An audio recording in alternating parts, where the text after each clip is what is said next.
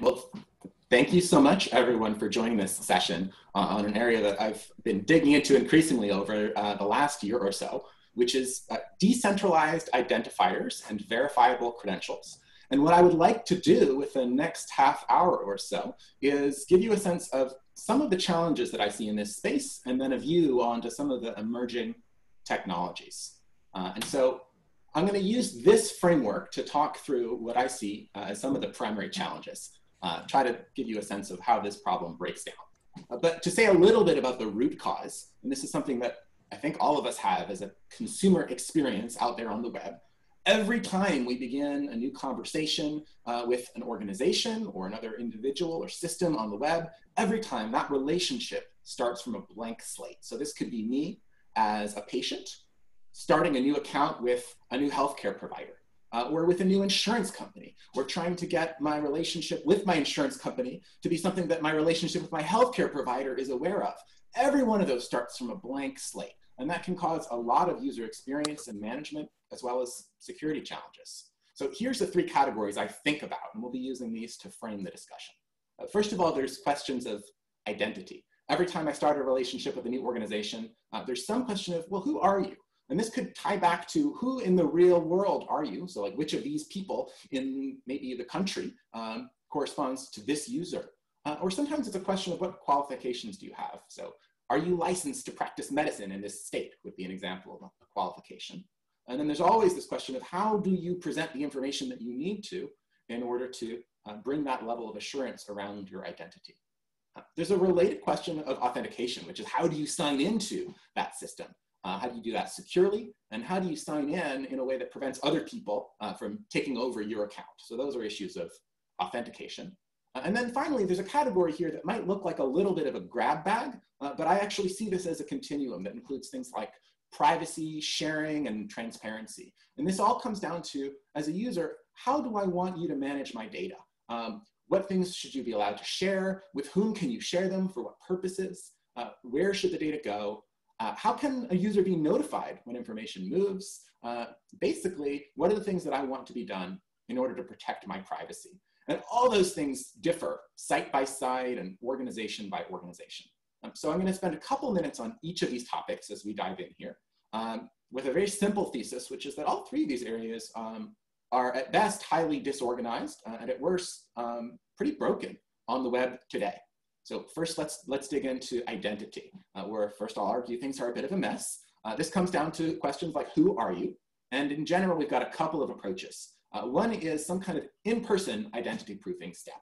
So for example, you go to a physical clinic where you hand a card from your wallet across the table, and somebody maybe makes a photocopy or reads some of the details from that card and looks up at your face to see if they match. And then they create a new record inside of their system based on that in-person step. And a good thing about that process is it clearly builds on existing relationships that you've got with a healthcare provider organization. You've got this organization that you know in the real world, and they tie together your identity based on that real world relationship. The challenge is that this is incredibly slow and expensive and inconvenient. So in the best case scenario, maybe you're going to some place across town and you just drive on over as part of your visit. You get there 5 minutes early and spend a little extra time.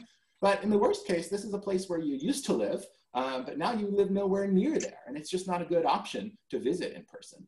And then the other challenge here is that every organization has a totally different process. They want to see different attributes of your identity. Actually making me so sad that I couldn't go. Oh, it'd be like real cool. I've got some folks in the background who are not muted. So if my moderator friends could help me here, take care of that, thank you. So it's an inconvenient process. Outside of in-person identity proofing, there's a very common approach that's known as knowledge-based identity proofing. And so these are workflows that often happen on the web, where somebody will ask you a series of questions. You know, which of these towns have you lived in, and what color is your Volkswagen, and how tall are you? Those kinds of questions. And based on your answers to those questions, the website will determine who you are, basically that you are who you say. And the nice thing about those workflows is that they can be fast and convenient. You can take care of them entirely online, and they just take a couple of minutes. But there are some very serious downsides to these knowledge-based identity proofing workflows. First of all, they happen to be pretty expensive. for relying parties. You have to buy a service that sort of takes care of this. And one of the reasons is that these services can do the best job if they can accumulate the biggest databases of information about people, that those databases serve as information that people can prove their identity with. And the truth is those data that are used to prove identity are often guessable. So just because somebody knows how tall I am doesn't mean they're me. And they're subject to data breaches. So the larger the data set you aggregate, the more interesting a target it becomes for attackers to steal. And effectively, when you're using knowledge-based identity proofing, access to that database allows you to pretend to be anyone you want. And so there's a deep sort of structural challenge here to using those kinds of knowledge-based information for authentication, for identity proofing. And it also incentivizes a kind of data hoarding, where the people who can build the biggest databases can charge the highest premiums for use. So those are some of the challenges in identity management or identity proofing today. I want to say a couple words then about authentication. How do you sign in securely to a website? And for most people, the common experience across the web has been pairwise account management. So every website you go to, you make an account for that website. You register with a username and a password, and you do your best to navigate the conflicting and confusing password requirements from different sites. These people require that you have one of these 6 punctuation marks, and this other website prohibits those punctuation marks, and you have to sort of navigate your way. And there's sort of 2 places where people end up here after getting confused. One is that they just use a password reset all the time because they just can't remember their password. Or 2 is that they use a password management tool. So in that first case, with password resets, your password becomes about as secure as the reset workflow, which is often email or text messages, or using a password management tool, which can provide significant improvement to the actual entropy of those passwords. But now you've got another tool in the chain that people need to select for themselves and manage. The other very common approach that we see across the web to improve the security of these individual passwords has been 2-factor authentication or 2-step verification. There's a whole bunch of different workflows and apps that we're all familiar with here that really come down to, can we have you demonstrate something in addition to a password? So that might be a single-use code that's generated with a time-based key, or it might be proof that you can receive text messages at a certain number, and so on and so on. And these systems really improve the security of the overall authentication process. But from a consumer perspective, you need to get familiar with and basically use every one of those methods, because some organization you interact with uses app number 1, and a different organization uses app number 2. And you just, as a consumer, eventually you have all those apps on your phone if you want to be able to sign in all those places. And then the other major approach here to authentication has been single sign-on. So how do you rely on a third party, maybe a consumer brand like Facebook or Google, and use your account with that third party to sign in securely to other websites? And this can be very strong on the security side because these are companies that have dedicated security teams, very good practices, online monitoring, risk models, real sophistication around the security of that sign-in. So that's good. But on the negative side, this kind of centralization means that when you make an account with a healthcare provider or an insurance company, if you're relying on a consumer web brand like Facebook to sign in, it means you don't really have control over your account to that patient portal. You're going through a Facebook or a Google in order to sign in there. And that means that if you lose your account on that consumer website, you might lose your ability to sign into your patient portal. And it also very critically is a privacy challenge, because now it means that you're trusting that third-party identity provider to know about every place you sign into, when, and sometimes issues about why or what data will be shared with them. And that means that you can be tracked across the web, not just on the consumer tools that you use, but in the healthcare space, you could be tracked across the different healthcare organizations that you connect to. So it requires a very high degree of trust in those third parties. So authentication has been very challenging across the web.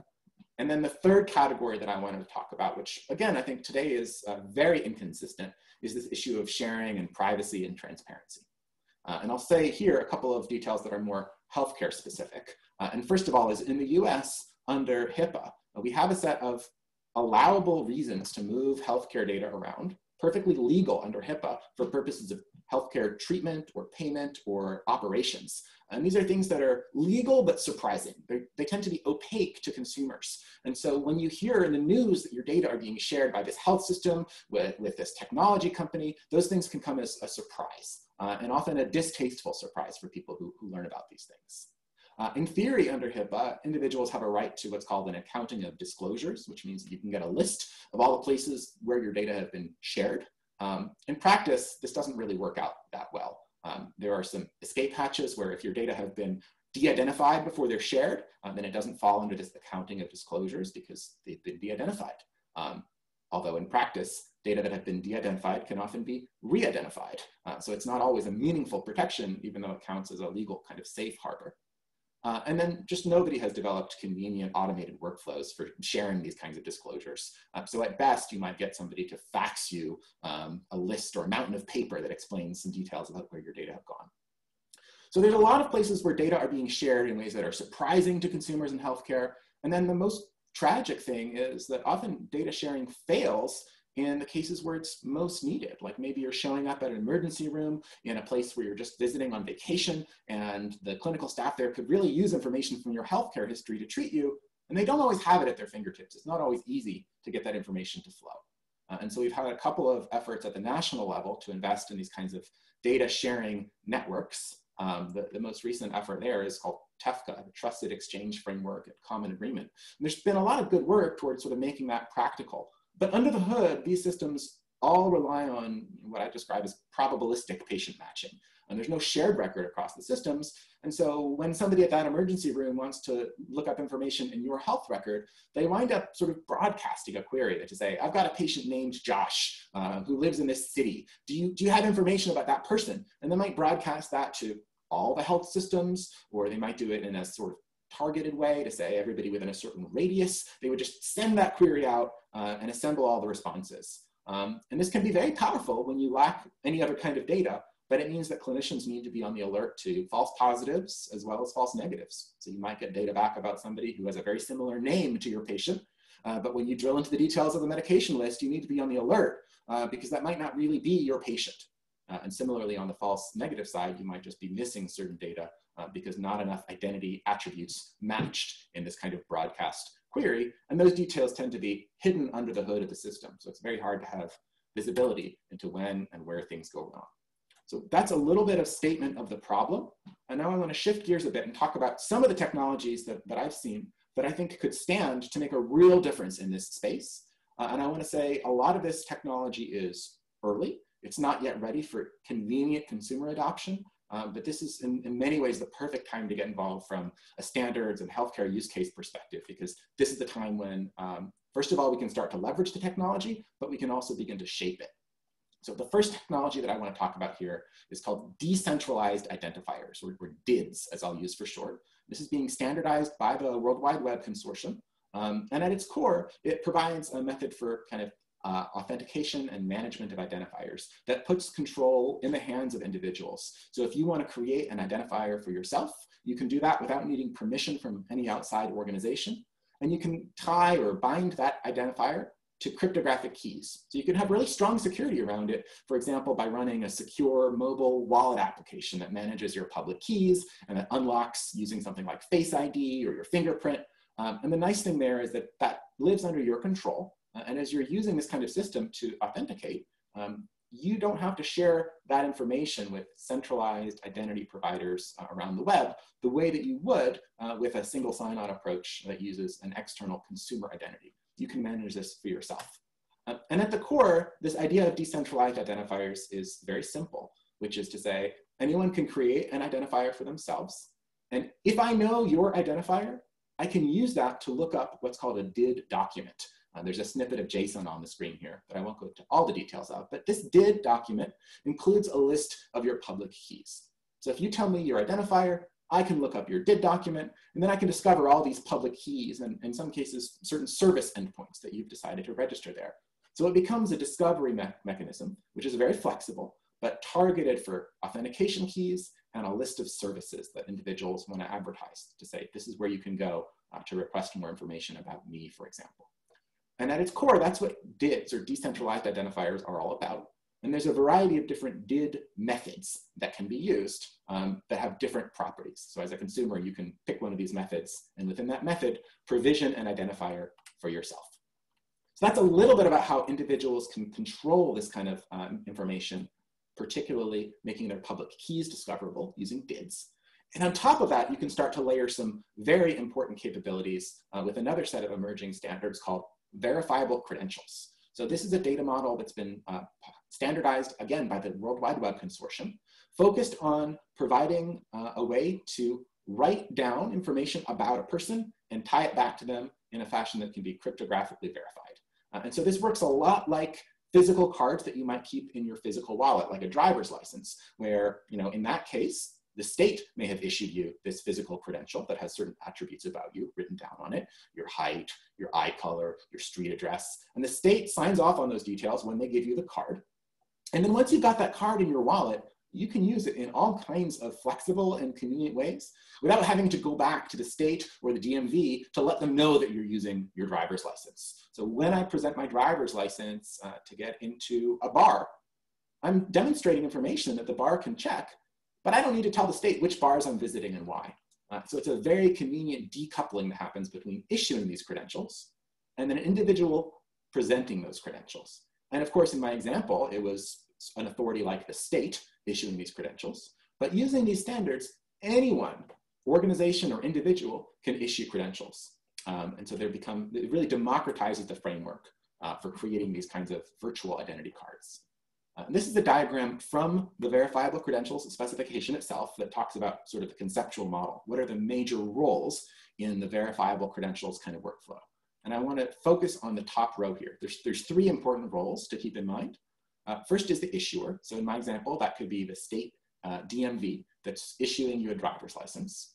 Second is the holder. So this is like an individual consumer who's going to keep that credential, maintain it in a secure application of their choice. And then the third important role is the verifier. So that would be, in my example, the local bar that wants to check my ID. When I present that credential to them, they're able to check it and make sure that it was in fact issued by the state without having to involve the state in that workflow. So those are the three key roles. The issuer gives me a credential and I present that credential to a verifier. So I want to then use this as sort of the basis of a case study to think about how we can deploy this kind of technology to serve something that is certainly top of mind for a lot of people these days, which is thinking about COVID-19. I want to provide some caveats here, which is this technology is still quite early. There's many different approaches to solving these kinds of issues in COVID-19. But I want to use this as an example just because it's something a lot of people have been thinking about recently. So the goal would be to put consumers in charge of keeping track of and presenting their own lab results. So you could imagine a scenario like an employee getting back to work after having been infected with COVID. And maybe the employer policy is that an individual needs a note from a doctor, or maybe they need to show a negative PCR test that was done a certain duration after they got sick. Or if we think forward to the future optimistically and say we can envision a time when there will be immunizations available that are effective to generate durable immunity, you could think about this kind of technology as a way to store an immunization record. And of course, this doesn't just apply to COVID. We could think about immunization records for kids going to school with immunizations we've been using for decades. But this core technology really opens up a lot of possibilities because on the one hand, we know that the clinical details are ever changing. So in the case of COVID, what lab tests are the most relevant? Which results should we be using to make decisions? This is really fluid. And so we need an approach that can keep up with the richness, or I might say the complexity, of some of those real world clinical and scientific details. I might have a test done at a certain date, but the interpretation of that result can change over time. And we want to make sure that we stay in sync with those changing interpretations. At the same time, it would be really nice if we could have a way to boil down some of those interpretations in ways that are use case specific. So if I'm thinking about getting back to the workplace or going to school or arranging for travel, there may be specific requirements or expectations that we would need to be able to present in those different use cases.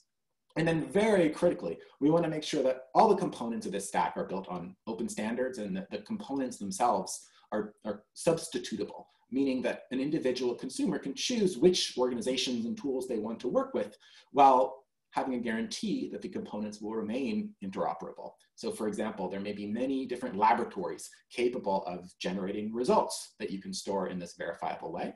There may be many different mobile wallet applications that a consumer can choose among in order to securely hold on to their results. And of course, many relying parties. So it should be a very low bar to somebody asking an individual if they're willing to share some of these results. And then of course, it's very important that we not require any kind of pre-coordination between the relying parties and the issuers. And so that means that anybody can just ask, hey, I would like to see this information from a consumer. The consumer can agree or disagree to share, but that organization doesn't need to get on board with every lab in advance. We can decouple those processes, so anyone can start a verifier quite easily. So let's think about what happens today if I wanted to show some kind of laboratory result as part of a workflow, maybe for going back to work or for getting into a physical space. So today, maybe I have some kind of test done. And maybe that result is available from the testing center or the lab, available to me to download or access through a portal or a mobile app that the lab provides for me. And then once I download it, I can find some way to share that information.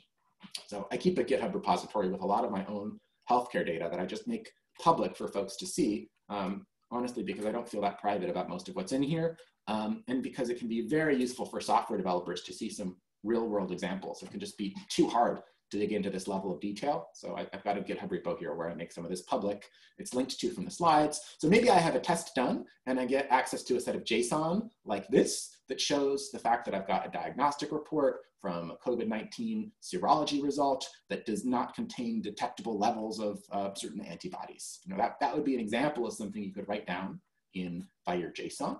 Or of course, you could wrap it up into a PDF and create a lab report that looks something like this. Same basic information from what I showed in that JSON, but of course here formatted in a printable document that might look more like what clinicians are used to seeing.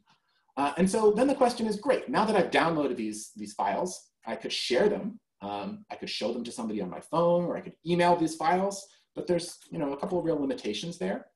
One is, how does the person receiving these documents know that they're genuine? How do you know I haven't gone into those JSON files or PDFs and tweaked a few of the details? So that can be really painful. And then the other challenge here is just there's no process to guide me. I have to make it up as I go along. Will you accept this over email? Do I need to fax it to you? Is it okay if I just show you my phone and then put it back in my pocket when I'm done? None of that is sort of standardized or made routine.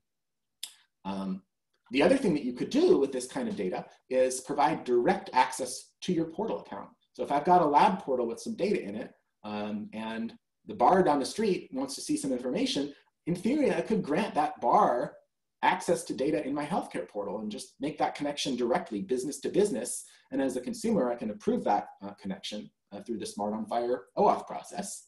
And the nice thing there is this sort of guides you step by step through sharing. And the results can make it directly into the hands of the verifying party so they can tell that it's legitimate. But this can often lead to what I would characterize as a dramatic kind of oversharing of sensitive data. So today, maybe the only option I have is to share all my lab results, but the only thing I want to share is the fact that I had a negative PCR test on a certain date. So you're sort of coerced into oversharing. And the other challenge here is it requires this deep pre-coordination where every app needs to register itself with every lab ahead of time before you can request this kind of information. And those are both challenges that we're working on as a community to provide more granular controls and to provide more automated registration. But the truth is today, both of those things are much more complex than the workflow of just presenting a credential that you've already got. So how could we improve on this with decentralized identifiers and verifiable credentials? I want to spend a few minutes and cross my fingers and do a quick demonstration of some of this technology. And bear with me for a moment while I switch my screen share over to show you a view of my mobile phone. So I've got a very simple open source demonstration app running here on my mobile phone, which is hosted at c19.cards. And the idea is this is sort of a very low fidelity version of a healthcare wallet. Every time you reload this web page, it generates a new decentralized identifier for you, which is represented by this DID value that's displayed on the screen. Of course, in a real world app, you would never show this kind of low level detail to a consumer, but this is a developer tool. It's designed to give you just a hint of what the user experience might look like, and then full visibility into what's happening under the hood. So when I first load this web page, I get a message here that I don't have any health cards in my wallet that are related to COVID, but there's a couple of steps I could take to get one. And so what I'll do here is press this button here to connect to a lab using Smart on FHIR. And the lab implementation that I have in this open source demo is a very silly and straightforward one that just automatically signs me in without asking any questions. So when I tap this button, that's what that little refresh stands for, is me signing into the lab. And now I'm prompted inside my wallet, do you want to share your identifier with the lab? And this is a prerequisite so that the lab can then issue me one of these verifiable credentials. So I'm going to say, yes, I want to share my identity with the lab. And then the lab returns a COVID card. In this case, it's a bundle of FHIR resources, and we'll talk about the data model in a little bit. But this card is represented by some conclusions here about me, the patient having passed through an acute phase of infection. So that's an example of the kind of workflow that could get a card into my healthcare wallet. Now that I've got this in my wallet, what happens? Well, my phone is off, I put it away in my pocket, I'm strolling about town, going about my business, and then at some point I come to a verifier, an organization that would like to ask me to share one of these kinds of cards from my health wallet with them. And so maybe this verifier displays a physical barcode by printing it out on a piece of paper and taping it to their desk. Maybe they have a mobile tablet interface where they show this barcode to me, but this barcode can be used to start the process of requesting that I share a health card. So when I see this barcode and a request to share, I might open up my mobile wallet, click on this barcode scanner button, and then scan the barcode that's displayed for me by the business that I'll be sharing my cards with. And then on my, in my health wallet, I'll get this prompt. Do you want to share this information with the venue? You'll be sharing your identifier, and you'll be sharing any COVID-related results here. And if I explicitly choose to share these cards, then my phone will make what's called a verifiable presentation back to the lab. I can turn off my phone, I'm all done with that part. And the lab will have access to this information here that's exactly the same information I had in my own wallet, but it's been signed and passed along in a verifiable way. So they can check the signature that I added to my presentation, and they can go back and check the signatures on the underlying lab results to make sure that they come from a trusted lab. So that's a quick demonstration to show you a little bit about what the consumer workflow might look like.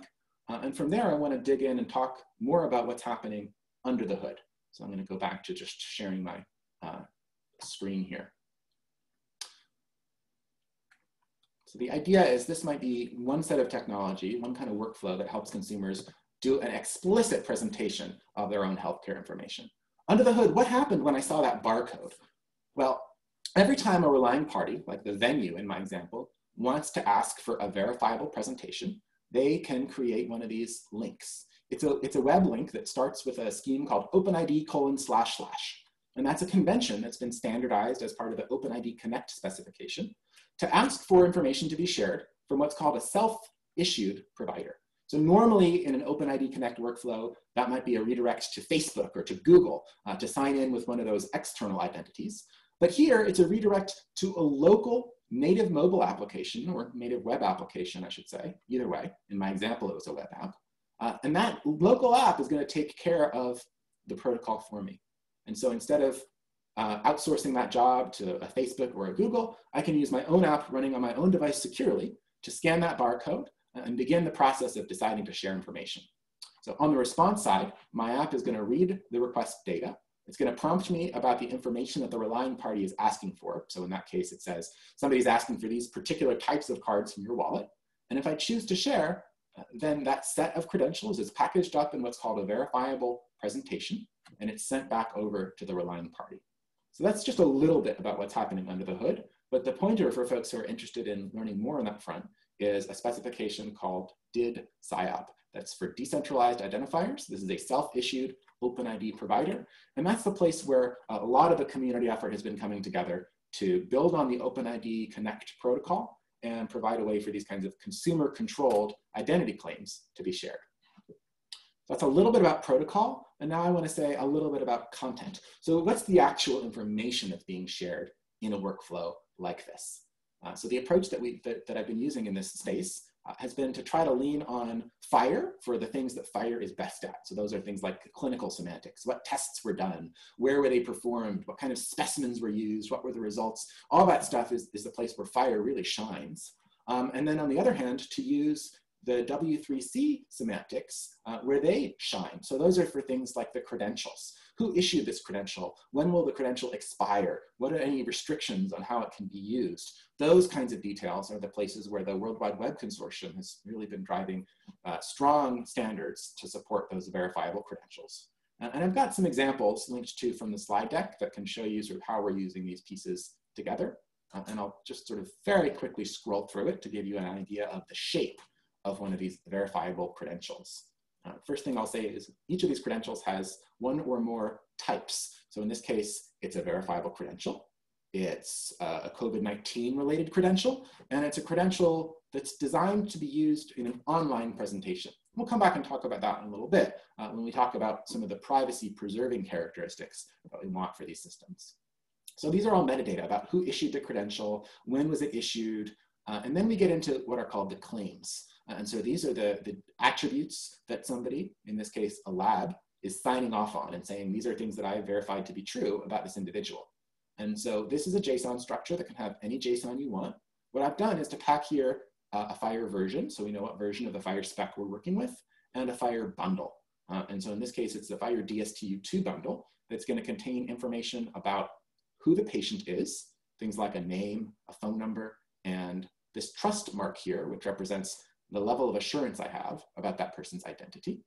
And then it's going to have a set of clinical resources. So in this case, a very small graph with a diagnostic report and a couple of observations linked to from that diagnostic report that represent things like serology results for IgG and IgM. So those are some of the markers that you could find in an individual's blood if they've been exposed to and mounted an immune response to certain proteins characteristic of a COVID-19 infection. So when we think about modeling these credentials in JSON using FHIR and using verifiable credentials, one critical decision is how do we tie this back to a user's identity so that when I'm showing my credential, a relying party knows, oh, this is really a credential about the person who's standing here in front of me. And at a high level, what I would say is the attributes that you want to show need to be enough to satisfy the use case, but you don't want to show any more than that because it becomes a privacy risk to overshare. So we want to be very careful in the way that we design what goes into those presentations. I won't spend the time on this talk to go into this bonus topic unless we have a dearth of questions at the end, but there's links to some thoughts about then how to summarize these results beyond just providing the detailed lab results. How do we provide actionable summaries to say something like this person has been infected or there's evidence this person hasn't been infected, those kinds of things. The last details that I wanted to share before opening up for questions and discussion is just to review the fact that these are early days. There's a lot of work being done on these core standards for decentralized identifiers and verifiable credentials. And then there's a rich set of technology being built up around those core standards. So for example, every time I decide to share data with someone, how do I keep track of that? How do I answer a question like, show me all the places that currently have access to my data? Well, a concept of consent receipts is something that could be very helpful there, where inside of my mobile wallet, every time I share one of my cards, my mobile wallet also might issue a receipt and store a copy of that receipt for me, so that in the future, I can review a list of who's got access to my information and maybe make decisions about pruning back that access if I realize that it's gotten out of control. Another technology that's super interesting is beyond just saying, I've got a mobile wallet where I can keep track of all these cards in one place on my phone. How do I think about providing access to a broader set of data, giving maybe a healthcare provider a place in the cloud that's under my control that they can write to in a way that's fully transparent and secured by these same kinds of identifiers. So there's a lot of work happening in the space of secure data stores or personal data hubs building on this core technology of decentralized identifiers. So again, it's early days, but there's work groups coming together between the W3C and an initiative called the Decentralized Identity Foundation to try to lay out some of the core standards there. So we've got just a few minutes left for questions, but I wanted to pause and open up to everyone. Thank you so much for your attention. Please share any questions that you've got here in the session's Q&A, and I'll make an effort to review this as we go. I see that I may have made a data permissions error on the slide deck, so I'll fix that right now and make sure that everyone's got access to the underlying deck that I've been showing. So questions from the community.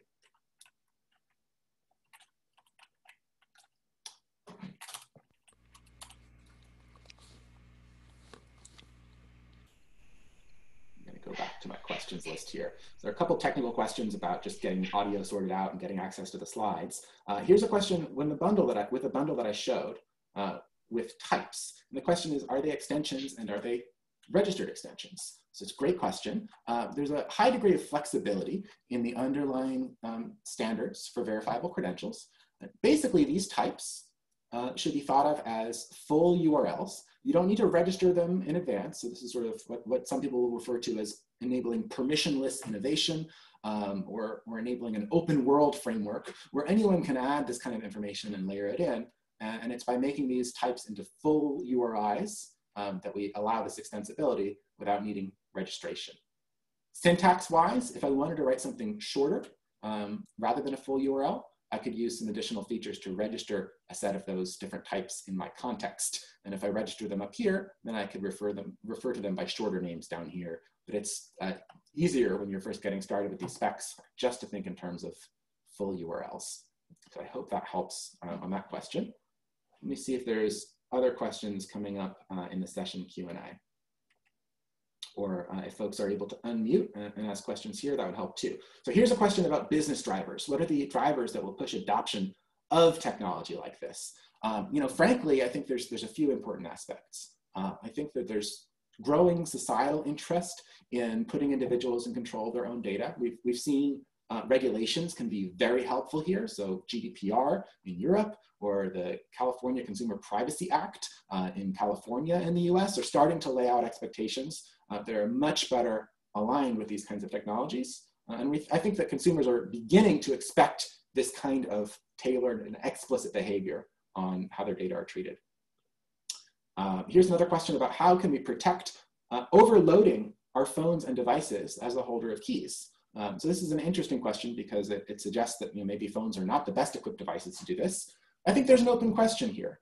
So over time, consumer phones are developing better and better capabilities for securely managing keys and for protecting access to those keys with biometrics. So actually there's some very strong technology there. That might be a good thing. There's also an increasing use of dedicated hardware tokens that can store keys. So the technology is sort of agnostic to that question of where the keys live, but the functional requirement is that they live somewhere that's secure and also convenient for an individual to manage. I think those are the real keys. And so a lot of early technology has been focused on the phone here as a place for that to live. Question is, are there any reference implementations for DID PSYOP? Yes, there are a couple. So Microsoft has one that has been recently released as part of its verifiable credentials toolkit. We can share links there. I have a reference implementation in my open source code base for the demo that I showed at c19.cards. And there's also a reference implementation that comes with the specification itself, although I don't know that it's kept up with all the developments.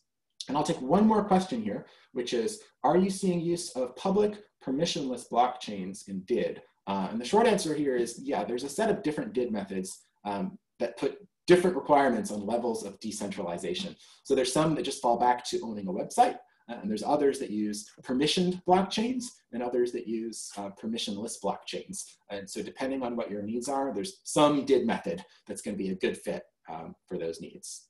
So with that, let me pause here and wrap up. Thank you so much for your attention. I know that the virtual Q&A format can be a little challenging, so if I didn't get to your question, I will make an effort to go through the questions after the fact and answer back in the Whova platform. Thanks so much.